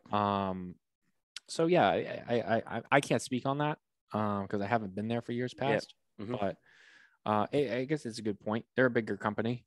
Yeah, that's the one I would say they can I think they could really benefit from being there in a bigger way. They're there, but I mean, when I was there 2 years ago, they had a small table. I mean, this is General we're talking about here. Oh yeah. Yeah. Yeah. So I think that having that presence at PCA would be important, and not only just for the money that they'll spend at the trade show, which is at the end of the game. Remember, the trade show is all about the revenue for the organization for everything else that they do. So you have those four big companies, which make up for probably in years past, the majority of, booth sale money and all that stuff that they spend to be there. I mean, Drew Estate, for those who know or have ever been to a trade show, it was IPCPR, TTDA. They got big booths, and that's not cheap. So that's money that they pay into PCA. Yeah. That's the biggest part of it too, It's the money that PCA gets to make from the trade show to fund their organization. So you take away those 4 people, that's a lot of money that they lost. That is, and it showed at the last trade show. Mm-hmm. There's no question about it. It was the smallest trade show that they've ever had in a long time. Yeah, and it had a ripple effect. It affected the budget on things such as the opening gala. They had to find other sponsors. I think, though, with the exception of those 4 people, right, there was a lot of other companies that didn't go, but there was 2 big things that happened that also affected that, which that's why I think where 2022 will be interesting to see how it unfolds. You had the pandemic and everything related to that, which is a whole one thing that you can't knock anyone for. You can't knock anyone for that, exactly, which we've talked about that and relevance and all that. Yeah. 2, the fact that last year TPE took place 8 weeks before PCA in Las Vegas. And so they had to stay. Yeah. So hold on. I'll let you finish that thought. Which the reason, though, it being, for manufacturers, they're going to go out there. They're going to sell product, especially smaller manufacturers that don't have as much to sell. And then 8 weeks later, you're going to go all the way back and do it again when you were just out there and you just, and the retailers to go out there to buy. So people are going to go out there to sell and buy. And then 8 weeks later, you can come back and do it again. You probably haven't even accepted delivery on the stuff you bought 8 weeks ago. Yep. So it's like, what are you going there for? Right. I get that too. I do. That was a problem. And that was more of TPE. And I understand why they pushed it out, but being so close to PCA, that definitely impacted them too. This year, it does go back to January. At least for now. Hopefully that doesn't change. But I think that'll help PCA. I think that more people are going to start to travel again in 2022 than they did this year. Looking at the map for the 2022 show, I noticed that Cigar Aficionado has a booth at the 2022 show. Yeah, they took a lot of criticism for not being there. It was COVID protocol. I mean, yep. I'm not that I know these guys well enough, but I'm confident it was COVID protocol why they weren't there. It wasn't anything else, and I respect them on that.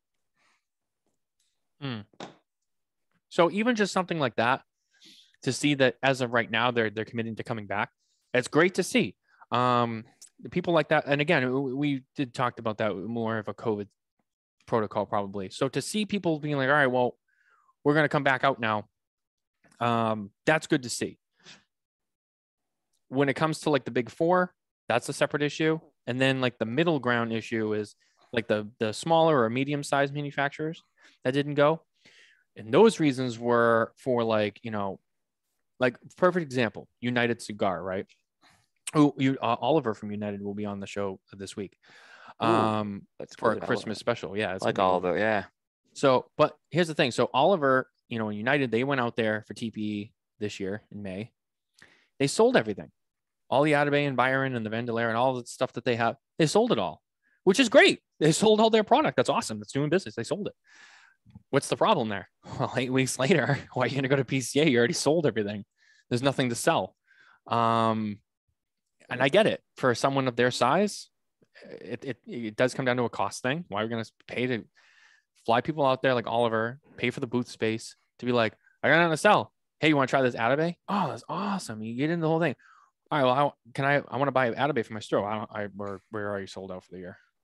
Oh, yeah. We can get you in for next year. Your chances of that customer coming back are small. It's basic sales. When you let a customer walk away without purchasing anything, even if they tell you they're coming back, 70% of the time they never come back. So, that's an issue. And so I get that. The logistics, I get that. Hopefully, things returning to their original state. Hopefully, it'll be a bigger bounce back for PCA this year. For the last couple of years that shit has gone down, but time will tell. So I think that's the biggest part of it that I'm looking forward to seeing is just exactly how many more people come back and how much bigger the show is this year or next year, 2022. Because I think that's going to be the biggest gauge of where they went. PCA. Yeah, the one thing I may disagree a little, I don't think TP put much of a dent into PCA last year, even being that close.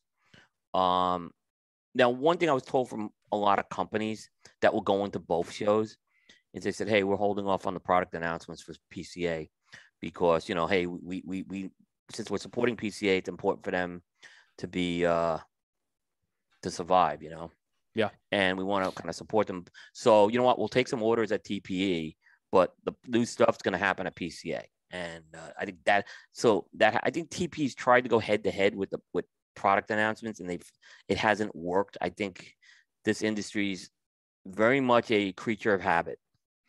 And unless they're pulling out of the show like Drew Estate and Altadis, et cetera, they're going to do their business as they normally do with that. So it didn't happen.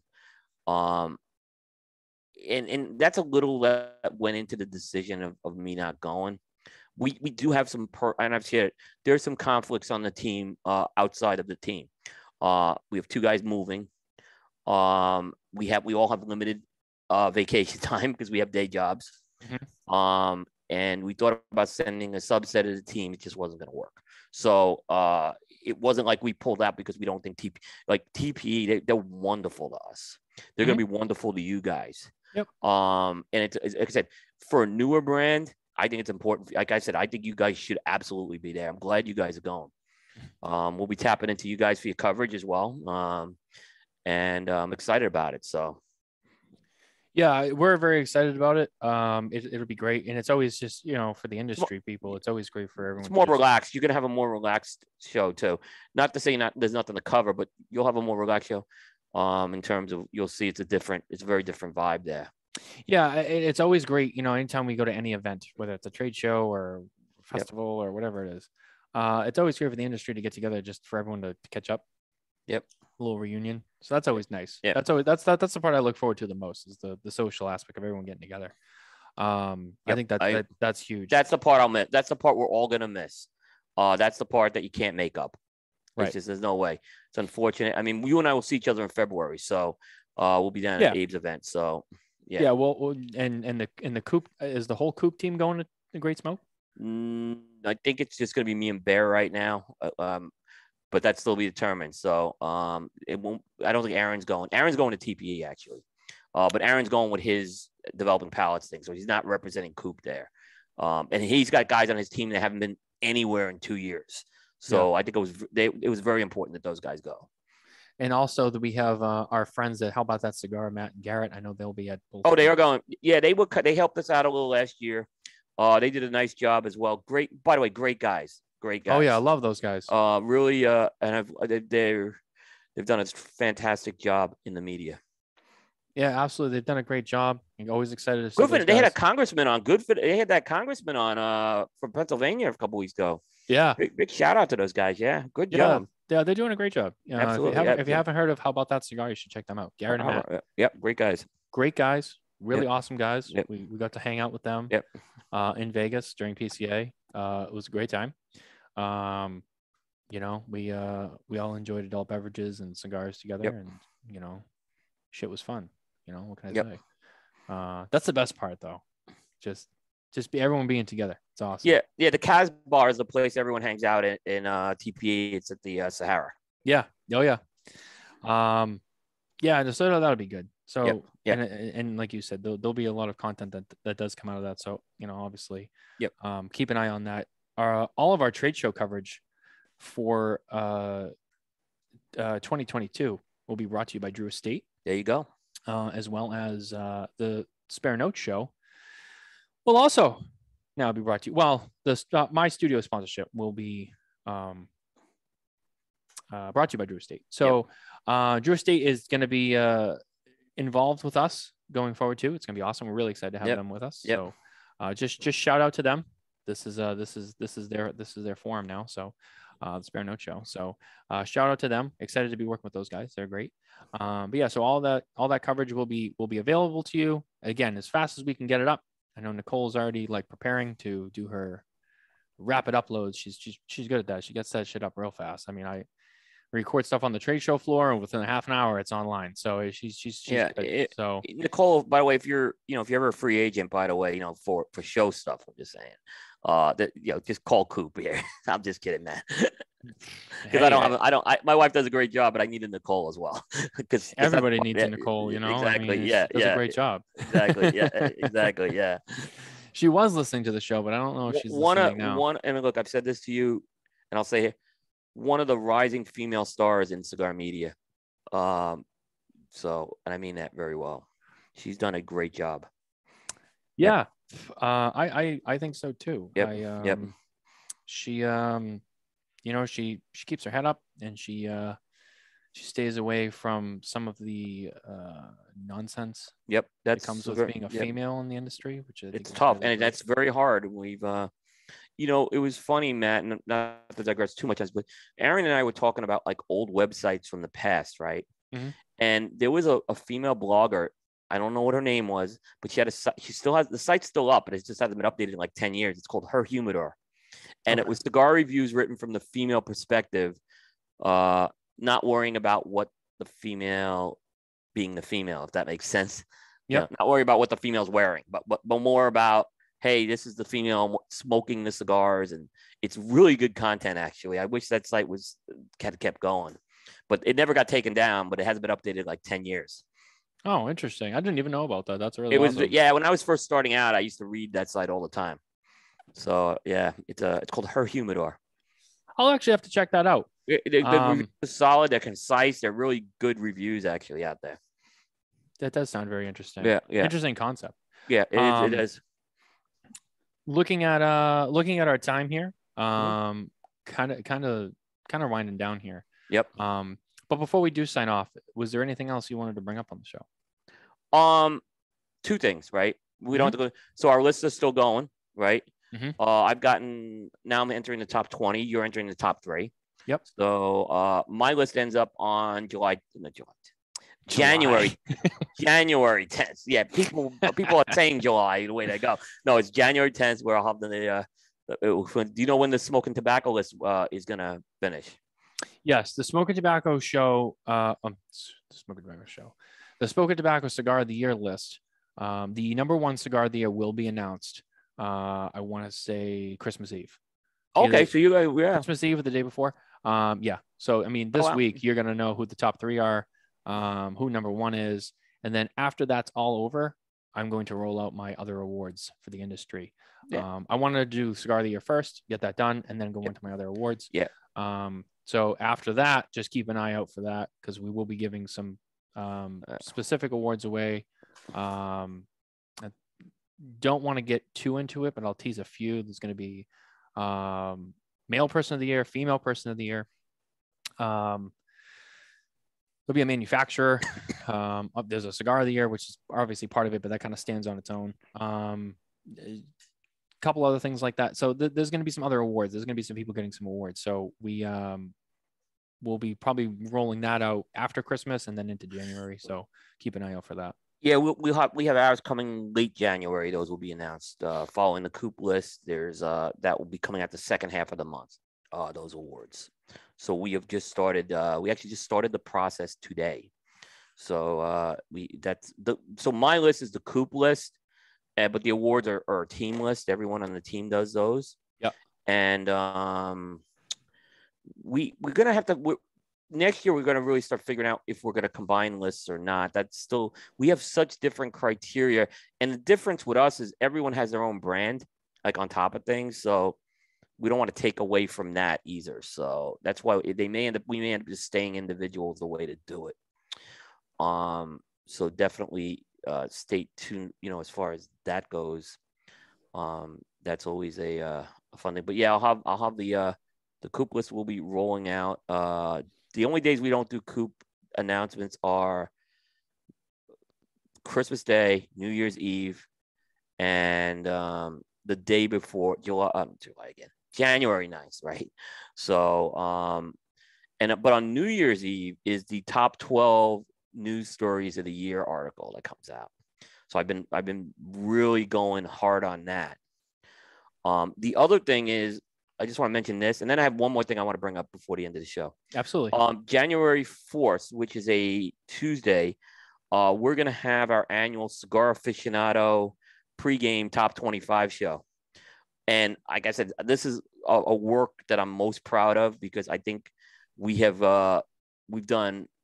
really, I think, do a good job at kind of breaking down what we think is going to happen on the list. We're not right all the time, but we usually have the cigars and the brands nailed.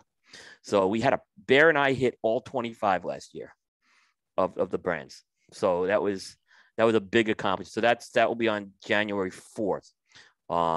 We have that, and that will be the Coop team doing that.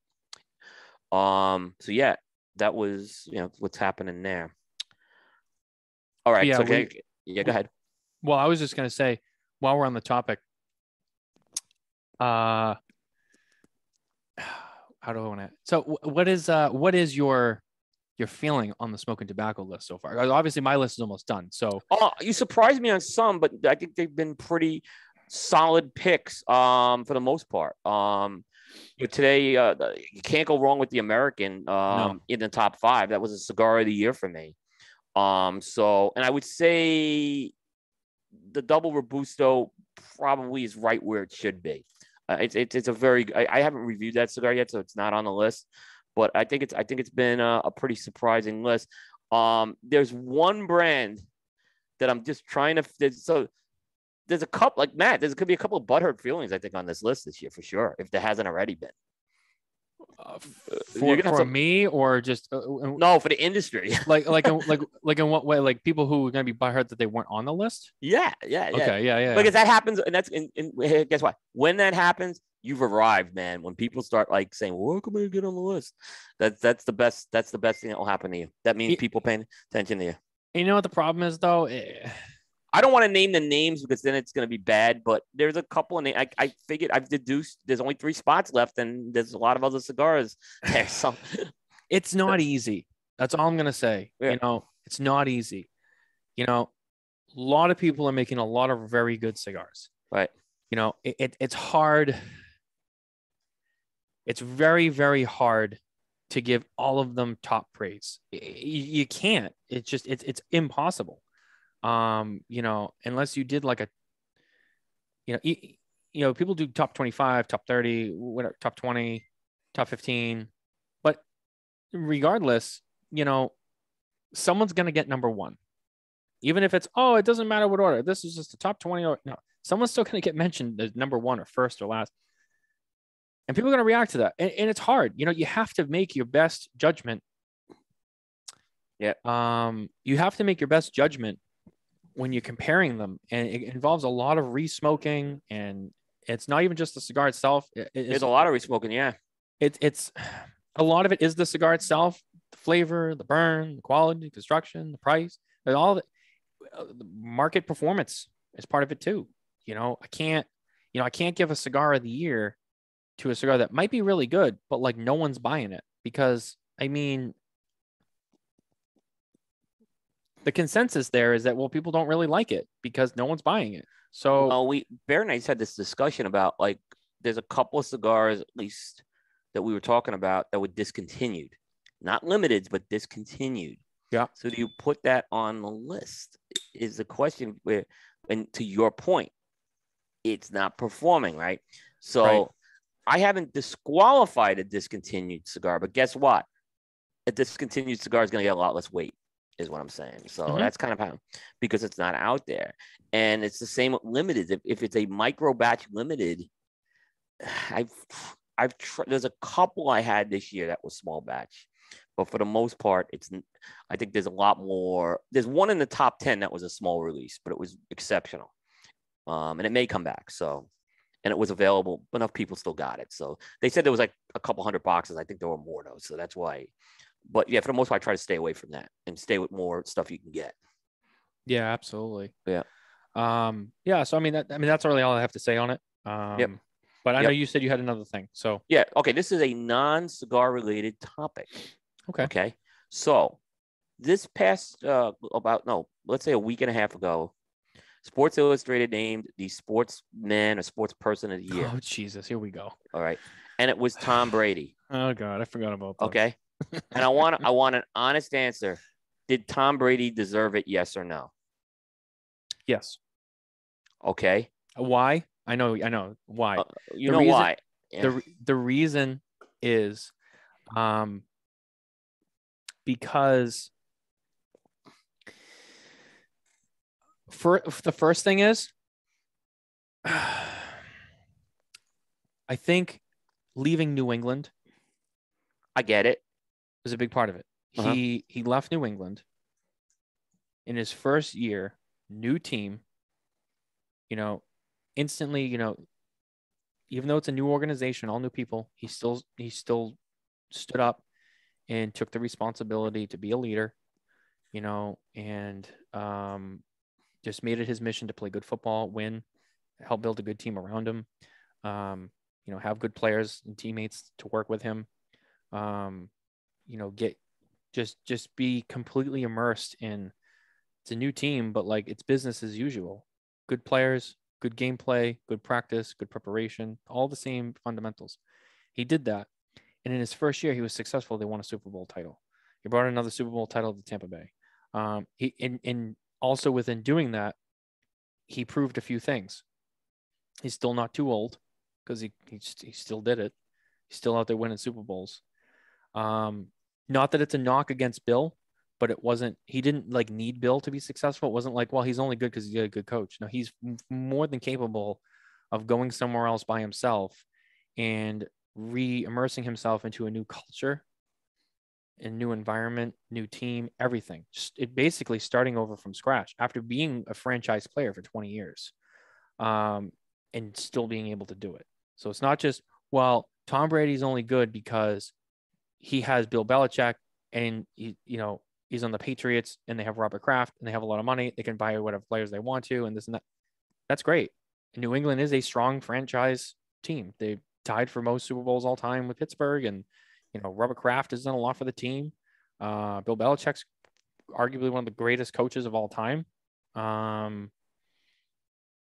But he could still do all those things somewhere else. And the fact he did it the first year was like, it was almost like a message was sent, like, I'm a strong athlete who, it doesn't matter where I am. I know what my job is. I know how to prepare. I know how to stay in shape. I know how to mentally prepare, physically prepare. I show up. I'm a leader, new group of guys, new locker room, but I'm still going to stand up and be like, guys, let's go. It's the whole thing. He's a leader. He's a quarterback. He has to be a leader.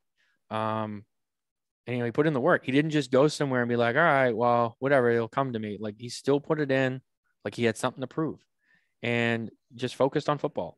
And that's what being an athlete's all about. It really is. That's what it's all about.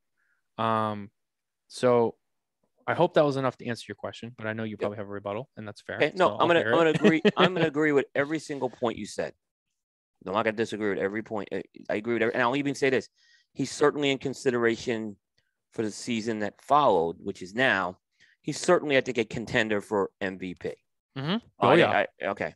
I don't know if he gets it right, but he certainly, if he got it, you can't get upset, right? I had this conversation with some other people on the MVP talk. Aaron Rodgers was also, I think, a strong favorite for MVP. And Taylor from Indy, I think, is the other one. Yep. Yeah, I think that the issue with Aaron Rodgers, though, is, first of all, he's got a toe injury, but he's still playing through. But we'll see how that continues to affect his performance the rest of the way, because he's going to need surgery on it, but he doesn't want to do it now. He's going to try to play through it. So that could affect his gameplay. But also, I think he created a lot of controversy with his COVID-related stuff. And I think that that's going to put a bad taste in certain people's mouths about him, because in the way that it will be argued, not just on a personal level, right? The way that it will be argued is he put his team in jeopardy because of the decisions that he chose to make, landed him off the field for a week. And that week, his team lost. Yep. So I think it's all valid. That, valid. As a quarterback, being one of the captains and the leaders of the team, that's, you put your team in jeopardy and you gave them a loss because of kind of certain things that you chose to do. Whether or not, like, people agree. That's a different conversation. It's just when you look at it, that's just what played out. Those are the facts that played out. So I think that takes him off the list. Well, I mean, he's on the list, but I think that takes him out of contention to get that MVP title. Because I think someone will look at, well, you know, he didn't have all the same boxes that Tom Brady checked. There's other quarterbacks out there, and there's other NFL players out there, and not just quarterbacks that could still win that. But I think that's one example of how someone could be lose that to someone like Tom. So if I was voting for sports person of the year, and I was doing the ballot, Tom Brady would have been second. There's one guy that beat him this year, and it's because of the context of his season and the historical ramifications of what happened. We may never see it again, and that's Ohtani of the Angels. What he did. Yes, that's the one where if Ohtani didn't do what he did this year, I would have voted for Brady. I'm not going to lie on it. But that's the one where I'm just saying he did something that we may never see this again. We haven't seen this since Babe Ruth. We haven't seen this in a century. Happen. So that we've actually talked a lot about this. We think that the Angels are like terrible at marketing Ohtani, and I think that had a lot to do with why he didn't win it. But that would have been the one guy that I would say I'll give you everything that Brady said. There's nothing you could dispute on that. And what he did was great, but he still would have got second just because of the uniqueness of that situation, of Ohtani's situation this year. I mean, starting the MLB All-Star game as a pitcher and a DH, it was just crazy. I mean, it was just crazy. At least the commissioner gave him an award, like a special award this year. The commissioner did something right this year. Yeah, an award that's very rarely given out. Very rarely given out. He was on the Time magazine, Influential People, which was good. But yeah, that's the one I would have given to this year. Yeah, you know, he, imagine like other teams out there. You put him on that team, like, not that he would have been better or anything. Just he was on the Red Sox or the like, Yankees? imagine if he was on the Red Sox or the Yankees. Yes, exactly. Game changer. Even the Phillies, right? But not so much. I get it would have been game changer if he played New York. It's just L.A. The L.A. Angels are just. I mean, they're terrible at marketing their players. Mike Trout's another historic player. I mean, who's just an incredible player. And the funny thing, you got Mike Trout and Ohtani on a team that wasn't even in playoff contention. Yeah, with one of the best managers of all time, and Joe Madden. That's baffles me what happened out there. So yeah, there's a lot of good personnel on that team over there too, including the manager. It makes you go like, wow. Yeah, exactly. But can you imagine Ohtani playing in LA for the Dodgers? Yeah, down the street. Yeah, National League. So when he is pitching, he gets to hit too. Yeah. 46 home runs, 100 RBIs, and 3.18 ERA on the mound. It was you could have a guy go out there and be pitching a perfect game and also hitting home runs. Yeah. It's amazing. It's amazing. It's like, we can't hit off of him, and he's scoring on us too. So I'm being careful. I don't want this to sound like Brady hating, because it's not. It's just I did think there was a unique circumstance this year. Well, it's a different sport, so it rightfully so. I mean, it's a different way of looking at it. Yeah, so I agree. Yeah. I would say those are two very strong people. Yeah. I don't know if Ohtani, where he finished in the voting or anything like that. I was kind of curious. I wasn't surprised that Brady won. A little, but not much.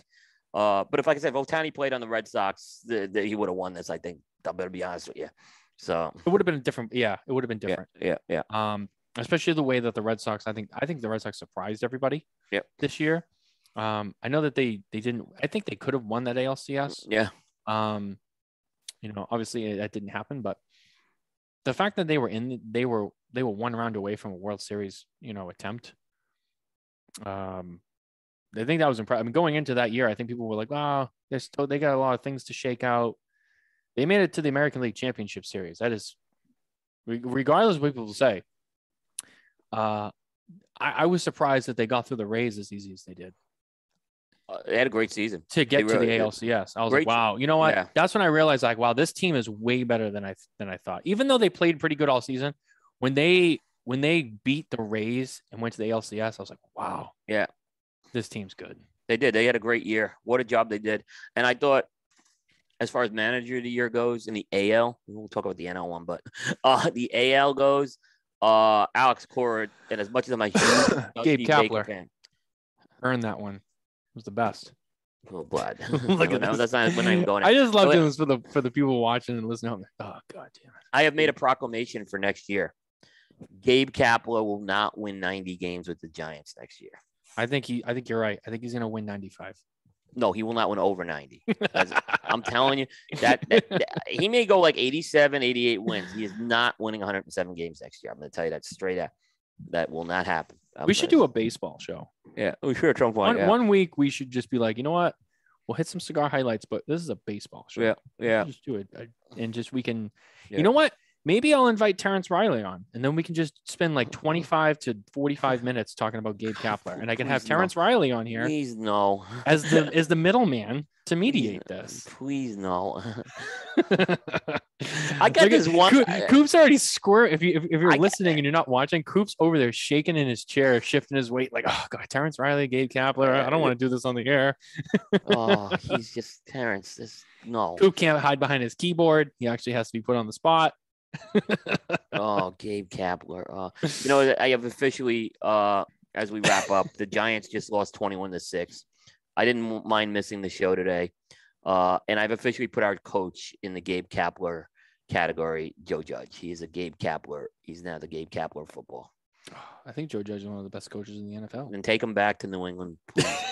And make him the success of the Belichick. See how that goes.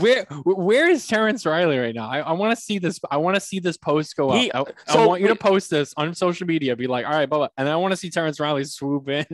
So you know, the funny thing is, we had a debate about who the greatest Giants coach was, and he's saying Parcells. I say Coughlin. And look, Parcells was a great coach for us. My argument for Coughlin was Coughlin did a lot more with less. Parcells' teams were stacked. Coughlin's teams were not. And that's why I put – and they both have two Super Bowls. Argument. Yeah. But it's nothing to take away from – there's a little sour taste with me of Parcells the way he left the Giants, but it's business. I understand that, right? But in general, like I said, you know, playing Parcells – look, I love Parcells. Loved watching Parcells. Both Parcells and Coughlin on the sidelines were entertainment in themselves. Coughlin, you know, going crazy. Parcells had the opposite reaction. He didn't go crazy on the sidelines. Like when a player messed up and he'd come to the sidelines to try to explain himself, Parcells would like push him away. Get away from me. I don't want to deal with you now. Yeah. So I remember hearing, was it Lenny Clark? I want to say it was like Lenny Clark or somebody. I don't know why Lenny Clark comes to mind. Lenny Clark. Someone was telling a story. They were with Bill Belichick. And they went to dinner or something. They were somewhere, and someone mistook him for Bill Parcells. And he was like, "What? I'm not Bill Parcells." And he was like, "Bill, tell him who I am." And he's like, "He's Parcells." Oh, Lenny Clark I could see it. I think it was Lenny Clark who told that story. See it. Yes. I want to say it was Lenny Clark, and I don't remember where I heard it, but I heard him tell that. I'm almost positive it was him, but I heard that story, and it was Bill Belichick who goes, "No, yeah, he's Parcells." He could play Parcells in a movie. There's no question about it. I mean, yeah, I can see that. I can see it. Yeah. Actually, you want to talk about NFL coaches in movies? Have you seen the trailer for Home Team? Not yet. Do you know what that is? No. It is a movie starring Kevin James as Sean Payton, and it talks about the year he got James as Sean Payton. And it's about when he was suspended by the NFL and he was coaching his son's football team. But they're so opposite.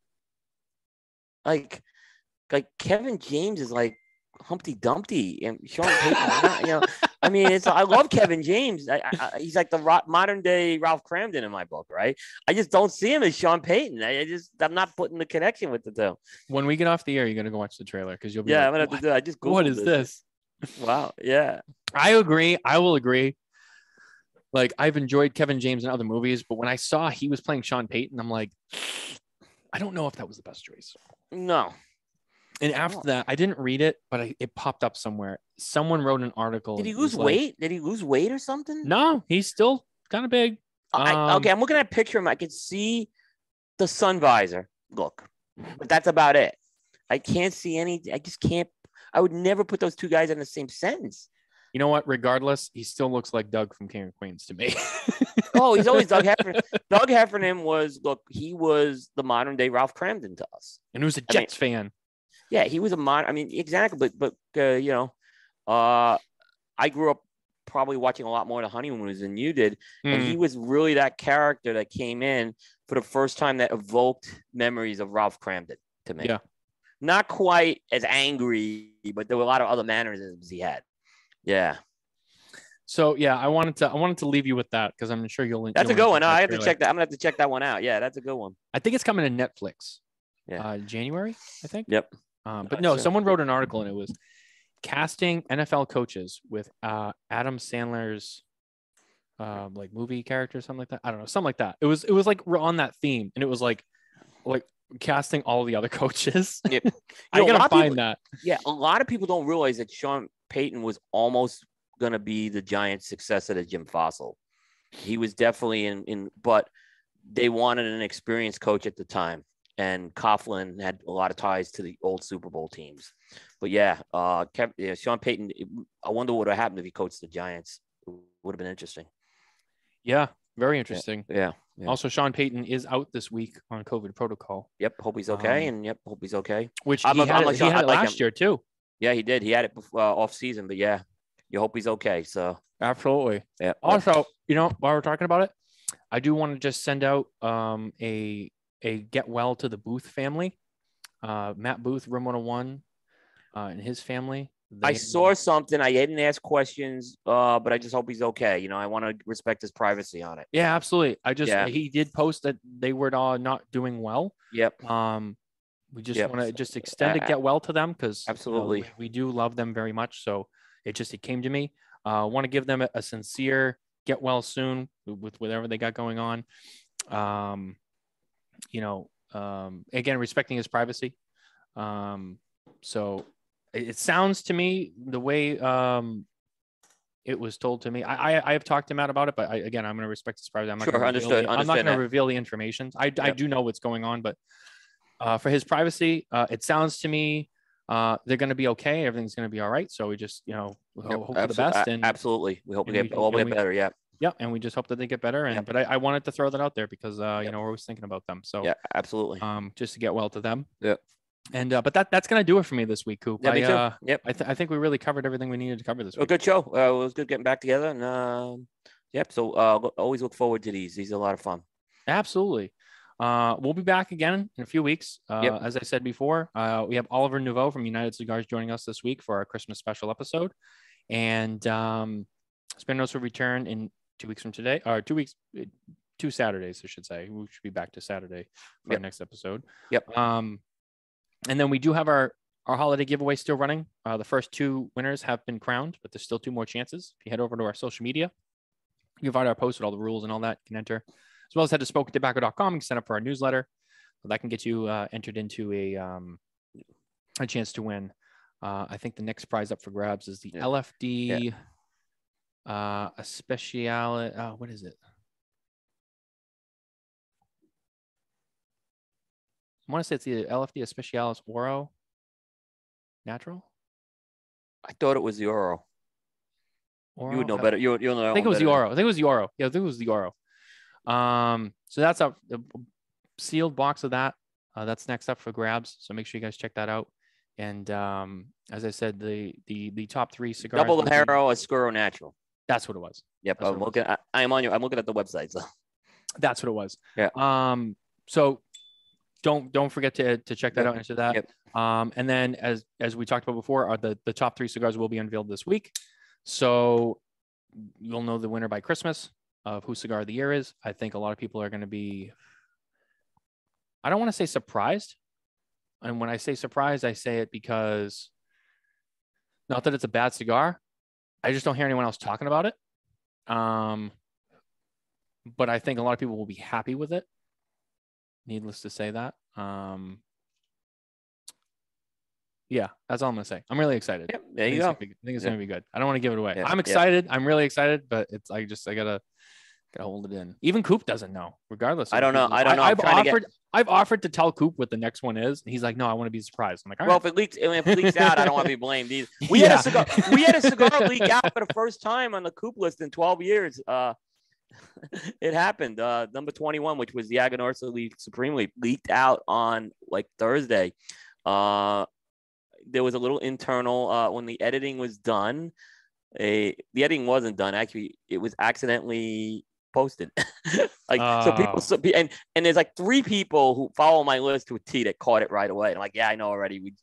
It happened. It's the first time it ever happened that a cigar leaked out. So, but it was formally announced today. Yeah, because we do these in advance. Oh, absolutely. The videos are filmed in advance, the writings in advance. So yeah, it happened. It's unfortunate, but it wasn't done on purpose. So, guys, that is going to do it for the Spare Notes show number 11. Thank you for being here with us today, and we'll see you next time. Take care, guys.